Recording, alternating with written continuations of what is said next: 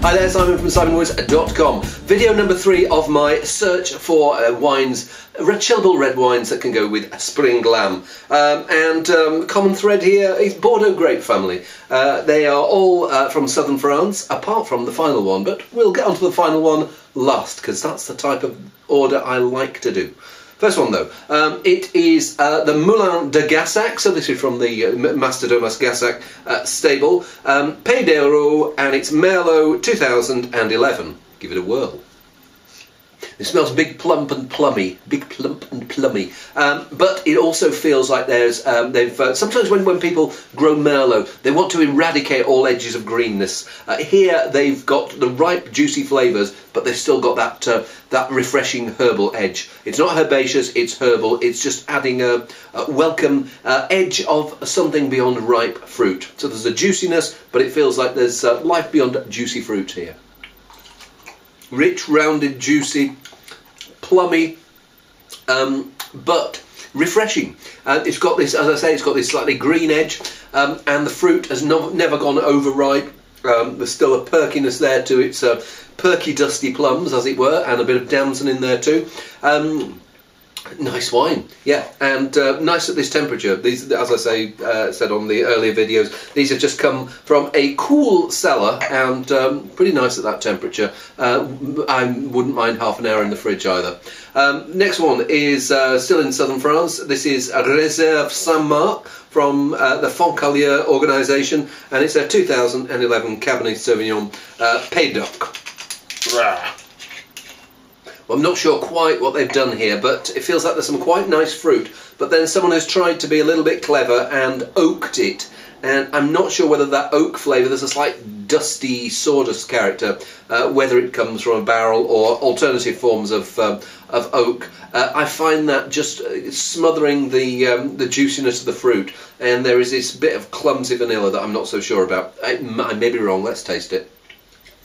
Now it's that vanilla and oak that really stand out and take away really for me from the enjoyment of the fruit. The Moulin de Gassac does it much more successfully. I'm not sure whether there's any oak on that, but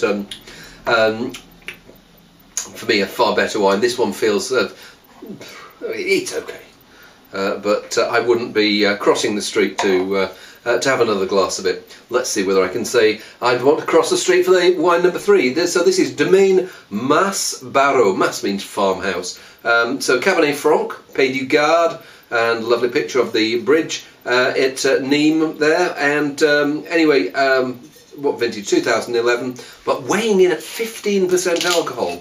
Will that poke out? Let's give it a whirl and see.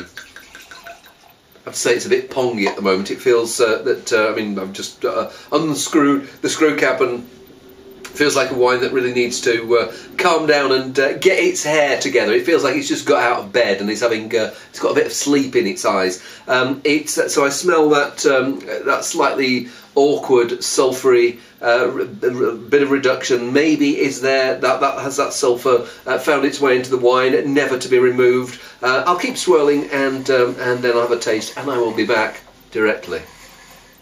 Does feel a bit awkward at the moment. What I'm noticing is that tight sulphury character, and then this big plump tar-like core of warm fruit flavour. As something that to be served at this temperature, I don't find it too successful, unless it could be that what it needs to do is having a decant, and then I don't know if you ever do this, decant something and then shove it in the fridge. It sounds like, why not do that? Try it with some wines if they're being a little bit awkward, but then they get a bit too warm. Try it. So I might come back to that one. Certainly of those still wines, the Moulin de Gassac has been the most successful. Yes, I say of the still wines, because wine number 4 is a sparkler, and this is where we're not in France, we're in Australia. So this is Burge, and it's Shiraz Cabernet Method Traditionnel, and I think it's all from the Barossa. I'm not sure, it doesn't say on here. Oh yeah, it does, Barossa. Weighing in at 14%, so less alcohol than the one before. Now, sparkling red wines Australia has a long tradition of them, and some of the most incredible aged Australian wines I've had have been Old Seppelt's Sparkling Shiraz. I remember having a 1967 and a 1946. That was quite a long time ago, maybe mid-90s, but it was amazing how fresh they were, because what you've got everything there that well, not quite everything, but a lot of things there that will help a wine age. So you've got alcohol, you've got tannin, you've got sugar, because in order to, if you're doing a sparkling wine and you've got tannin in there, you need something to balance it. So they add quite a lot of dosage, and just before bottling, what it is it does a secondary fermentation in the bottle to give it the bubbles, and then they shove something in there to add sweetness. What some of them do is they buy old fortified wines and liqueur their wines with that.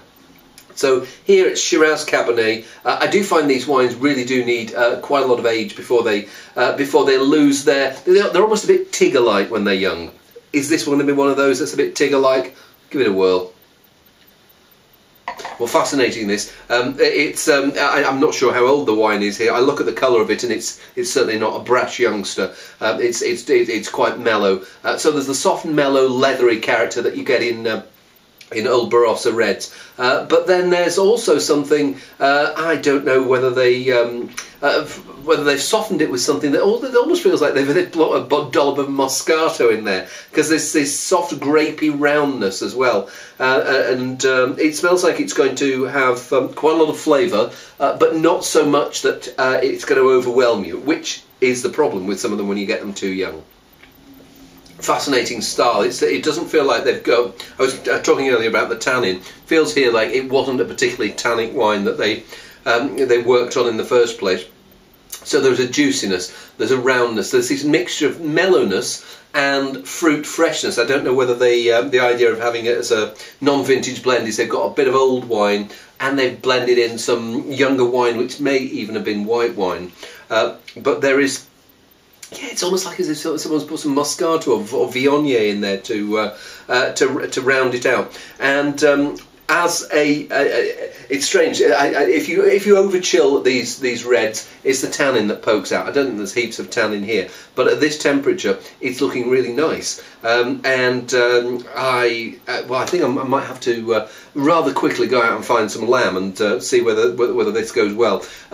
In terms of favourites of the wines, I think it's that probably the second. I thought the Moulin de Gassac was really, really good, and both of those I'd be very happy to sit down and munch with me spring lamb lunch. Hope you will too. See you soon.